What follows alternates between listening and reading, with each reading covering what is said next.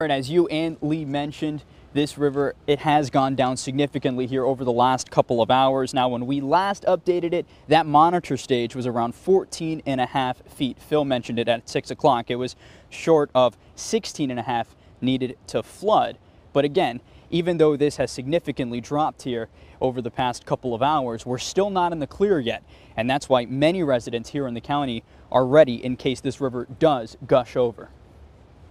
In Paradise Park, when it rains, it's a game of wait and see with the San Lorenzo River. If this opens up and we have a downpour for a solid hour, a torrential, this will be flooding like right in this area right in here.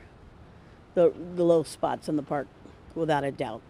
Jackie says the park has flooded at least a dozen times over the past 20 years.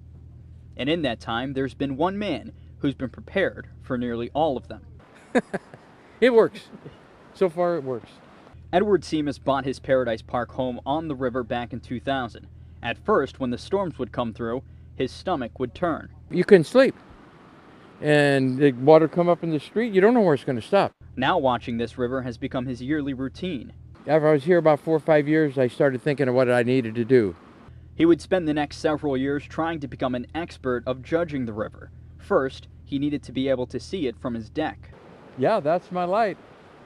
That light I put up, that bulb has been in there for 20 years. Can you imagine that? Then he added these sticks to monitor the river's water level daily. It's not scientific, but it gives me a gauge of how far it's gone. See, it's already gone down from here to there in the last hour.